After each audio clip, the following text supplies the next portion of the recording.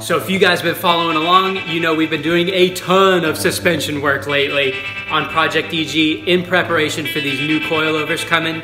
Today we're gonna mix it up a little bit and we're gonna look inside the engine bay.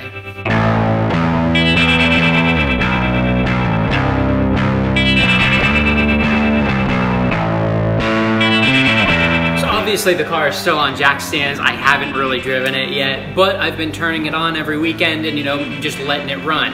And the one thing that I have noticed is that there is some oil leaks going on.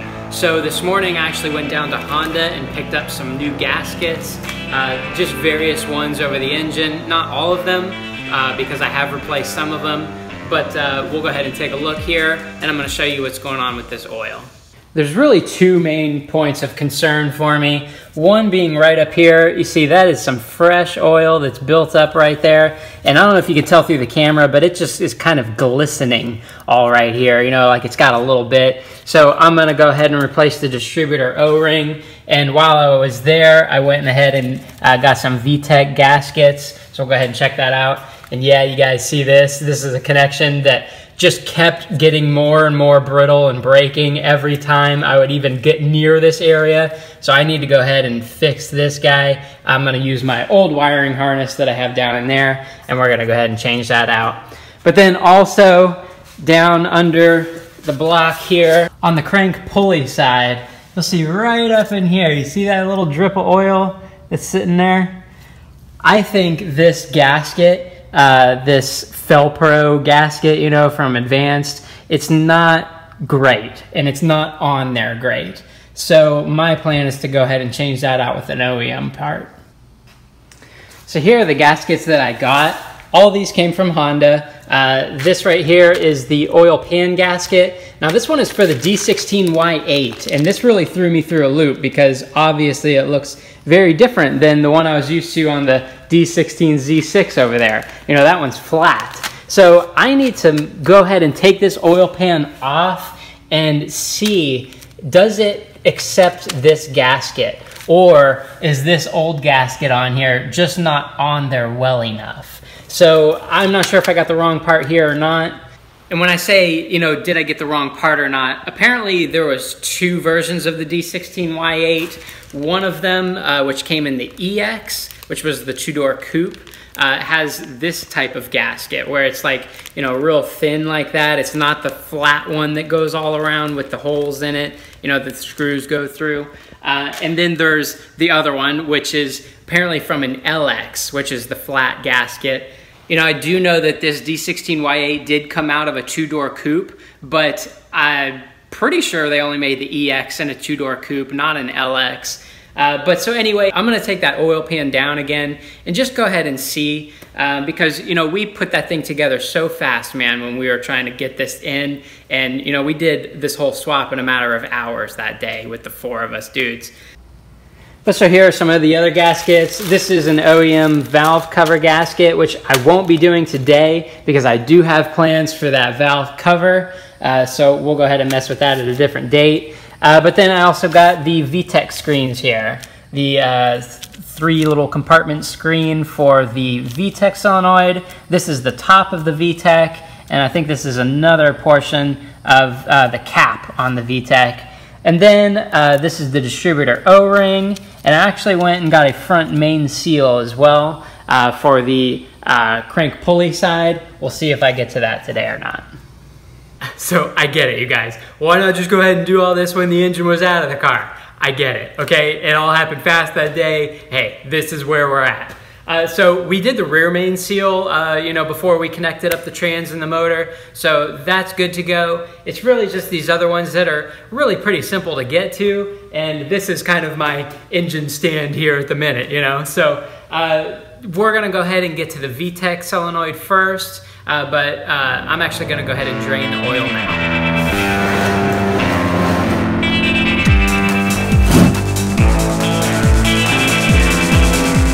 All right, and with that draining, we're gonna go ahead and come up here to the Vtec solenoid, and we're gonna go ahead and take off these 3 10mm bolts here, and then we can pull this whole piece away from the head. And then of course we have to undo our clips. So the pressure switch here, and then this top portion here, this little clip that's going to the top.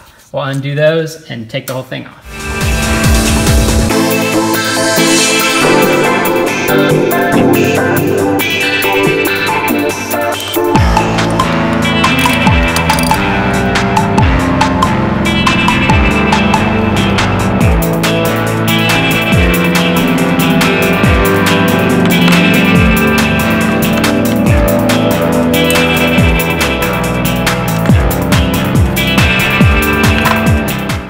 So we got the Vtec solenoid off of the head there and got it on the workbench.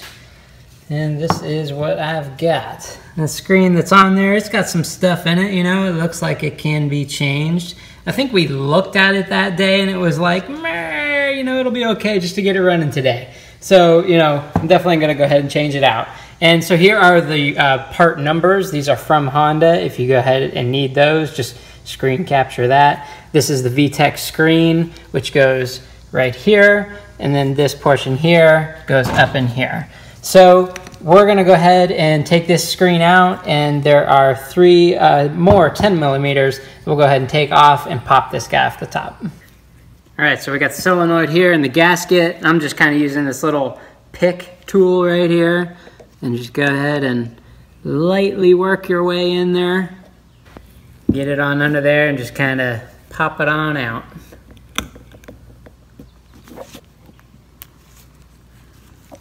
Now these top 3 are 10 millimeters as well. They're on there pretty good. So I'm gonna go ahead and use the old impact gun here. Blast that off.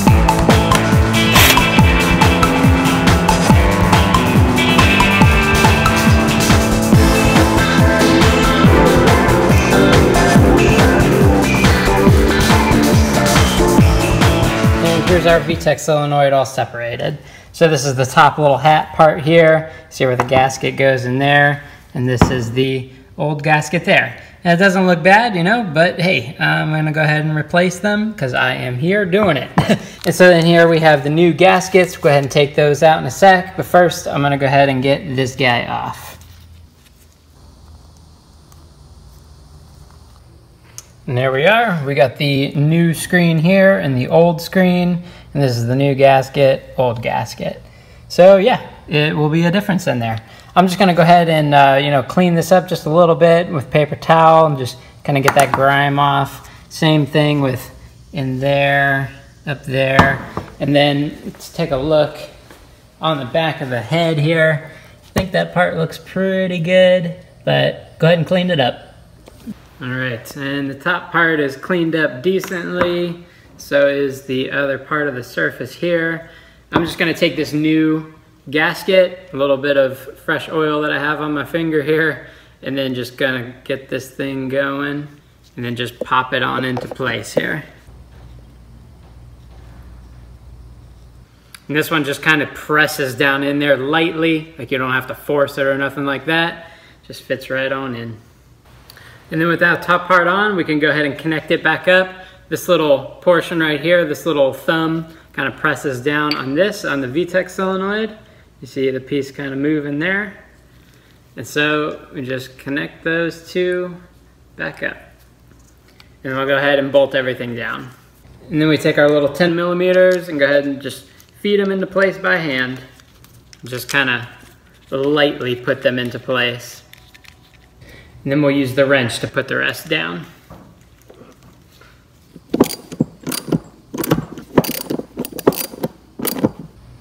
And then for this new gasket with the screen here, same thing. I'm just putting a little bit of oil right around it. And we'll go ahead and just pop it on in place.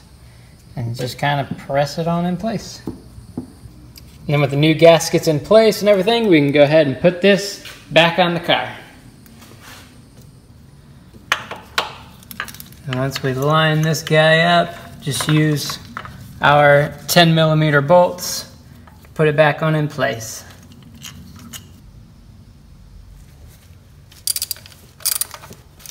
And just go ahead and connect up the top part again and the Vtec solenoid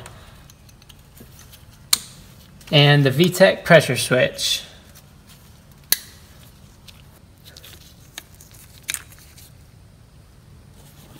Okay, so really easy, right? I mean, and that's a common place for leaks to happen on these Y8s from what I hear anyway. So super simple to change out those 2 gaskets, pop the thing back on, connect it back up. So what we're gonna look at next is the distributor. We're gonna take that off and change out the O-ring. Look at this thing, man, it's so ridiculous. So that connection is obviously already undone. I'm gonna be messing with that after all this. But so you see here, we got the 3 bolts for the distributor holding the housing to the head. There's one kind of hidden down in there. So what you can do, you know, if you haven't touched that or taken that thing off, what I understand is, you know, go ahead and mark the position by like taking a Sharpie and just drawing right around where your position was. That way when you know when you put this thing back on, it's going in the same spot. So these, I believe, are 12 millimeter, and we'll go ahead and take this distributor off.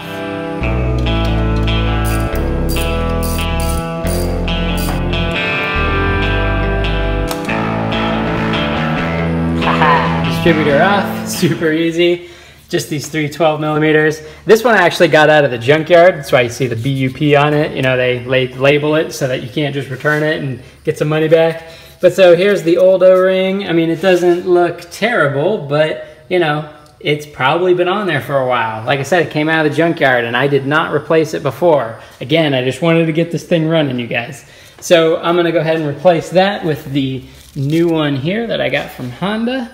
And it's a simple matter of just popping that old one off, lube this one up, put it back on, and yeah, looks pretty grody down in there, but you know, I'll go ahead and clean all that up while this is off.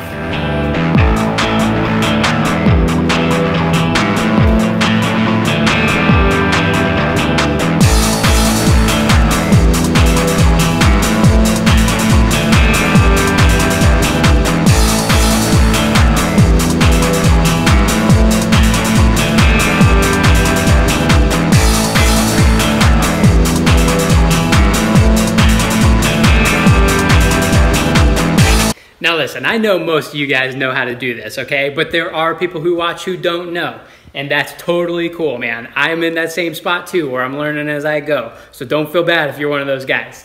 But the distributor can only go on one way. These 2 little splines right here, they can only fit onto the camshaft one way. And you see how they're kind of situated in there? It's like going like this right now. So obviously it needs to go the same way. Now, if you're like trying to force this thing on, like maybe you'll get it, but it's not supposed to go that way. Like it'll be 180 degrees out and the car won't start, or it'll have a real hard time starting. It needs to go in nice and easy, okay?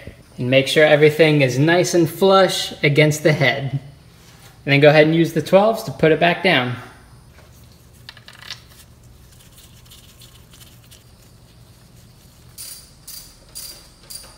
Now I know you guys, this is like super easy work, whatever, you know, but hey, this is kind of nice. Like I like doing just little jobs like this too. You know, I've been busting my butt, man, doing all this suspension stuff over the past couple weeks, and this is a nice light job. And in case any of you guys were wondering who didn't know, this is a D16 Y8. Everything is OBD1. So this is a D15 B7 distributor, and it's a P28 that is stock ECU inside of the car.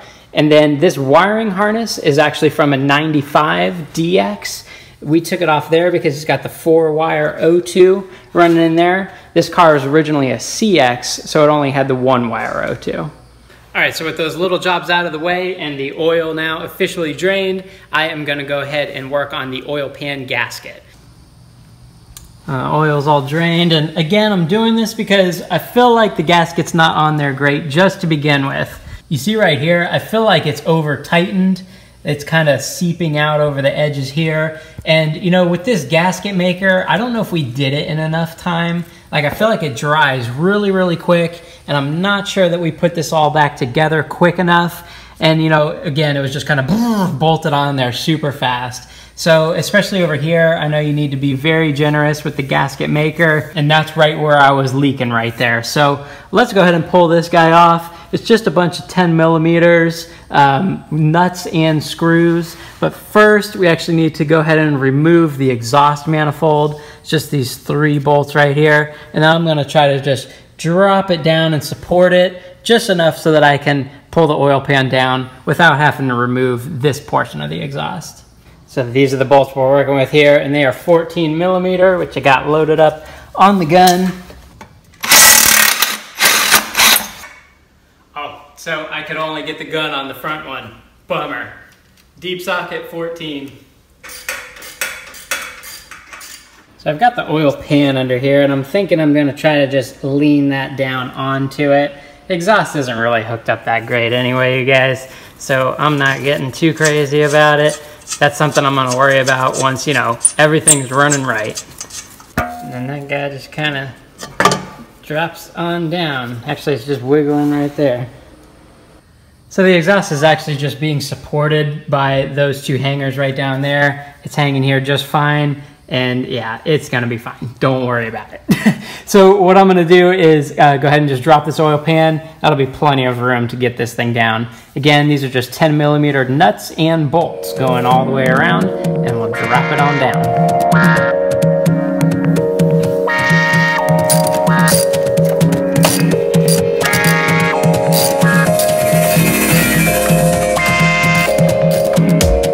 So I got the oil pan off. It's very easy, you know, it's just a bunch of those 10 millimeters, nuts and bolts there.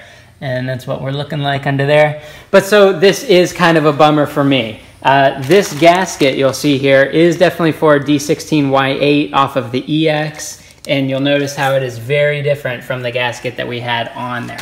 That's because this is all flat all along here, which I'm assuming is off of an LX. I believe it is for the D16Y8. Like, I'm sure a Y7 is the same, but this pan did come with the motor. You know, I don't know. I'm assuming it's a D16Y8, but it is that flat style gasket.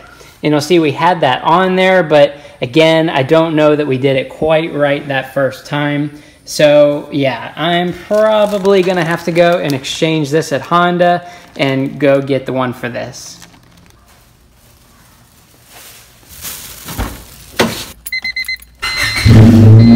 And I'm back. Now that's more like it. This is the guy.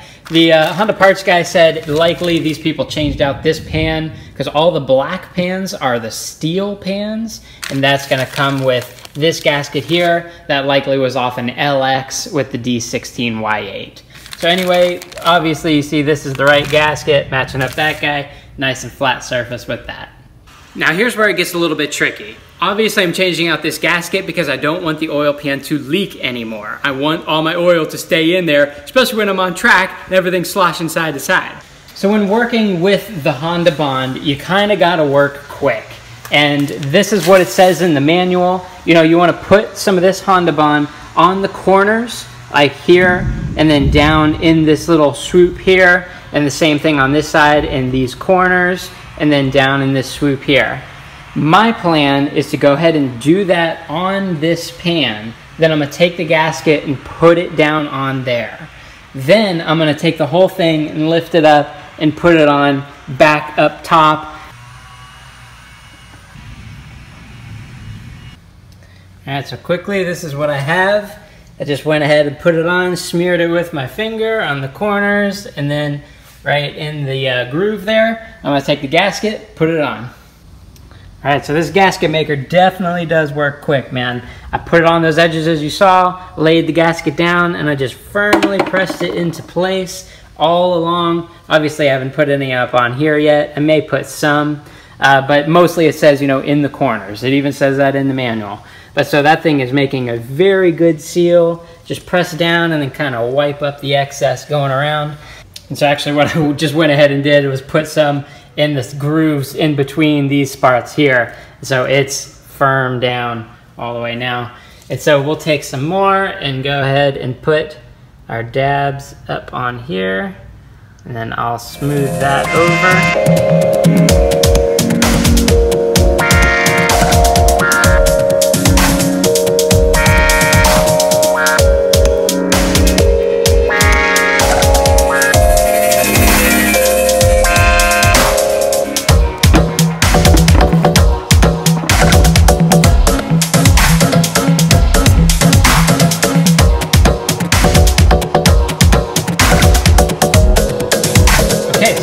Pretty easy.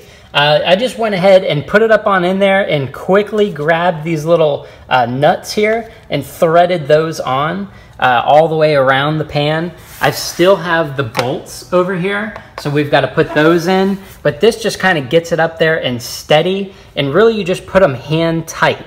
Now this was maybe the biggest thing that I have read, and that even the Honda parts guy told me, is do not over tighten this. Now even in the manual, it's like 8 or 10 foot-pound. Like, it is so light. That is almost hand tight, like just more than hand tight. So really, you know, there's so many bolts and nuts going along this thing that it's holding it up there very nice. But we want to go ahead and still do our star kind of pattern. Show you that here in a sec. But essentially just don't over tighten the thing. And I think that's definitely what I did last time. And also in the manual, it says that you can take a little bit of Honda Bond and put it over these holes where the bolt is gonna go, just for that added security of that, because you know the parts there with the nut on it, those are already threaded through, but that is essentially a hole, so the gasket needs to really be working there over time. So we'll just go ahead and put a little bit of Honda Bond and then put them bolts in. All right, so all the nuts and bolts are in. Now, excuse my crude drawing here, but this is our oil pan, believe it or not. This is if you're looking at it from down below. So you're on the ground looking up at the thing. The drain plug is in the back, and you know the front of the car is this way. Concerning with just the nuts that are on the oil pan, we're gonna start in the dead center with 1, tighten that down a little bit, 2, 3, 4, 5, 6. These obviously being the edges. So it's only 8 foot-pound, and it says that in the manual. So that's literally like hand tight, but go ahead and use your torque wrench if you want, you know? So 1, 2, 3, 4, 5, 6, and then we'll take care of the ones in the middle in a star pattern. All right, so I got everything bolted up in there. It's essentially hand tight. It is deceiving because you want to really crank down on the thing, but you don't have to. All of them bolts and nuts are tightened up at essentially 8 foot-pound. You know, it's almost hand tight. And I can already tell this is better because the gasket is not sticking out anywhere along any part of the oil pan. So next, I'm gonna go ahead and bolt back up the exhaust. And yeah, I am still using this same gasket here. That's just what it is, man. Maybe I'll change it out for a new one one day once I know I'm gonna stop messing with this. All right, so everything's tightened back up. Now, you know, this is kind of a weird job. Like, it's steps, okay? Don't just go in and tighten one bolt or nut down in the oil pan all the way and then do the others. Like, you want to do that kind of star pattern I showed you, but then do it 3 times, you know, 2 or 3 times. Just keep going around and just check them, make sure they're good. Look at the gasket going around. Make sure it's not kind of bellowing out over the edges of the oil pan. That's how mine looked before, and it was just a leaky mess. I'm really hoping that this is gonna solve it. So make sure everything is tightened up. Of course, your oil drain pan, the plug as well. And then we'll go ahead and add some oil. So in the beginning of the video, you guys saw that I had some other oil gaskets. I am not gonna be addressing those in this video. Like the valve cover, for example, you know, I wanna go ahead and paint that up, make it real cool. Hopefully doing that next weekend. We'll see how that goes. But then like you saw, I had the front main seal as well. I am not going to be doing that this time.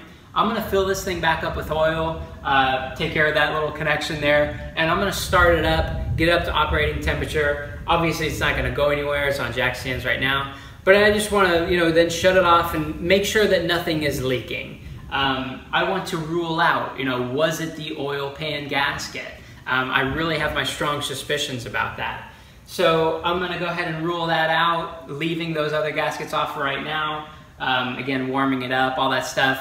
And then if it's still leaking, then I can take care of the front main seal, you know, depending on where it is, of course. If it's still dripping from that area, that would be my next guess. Then, of course, it could be the oil pump gasket. I really hope it's not that. I don't want to get that hard into it.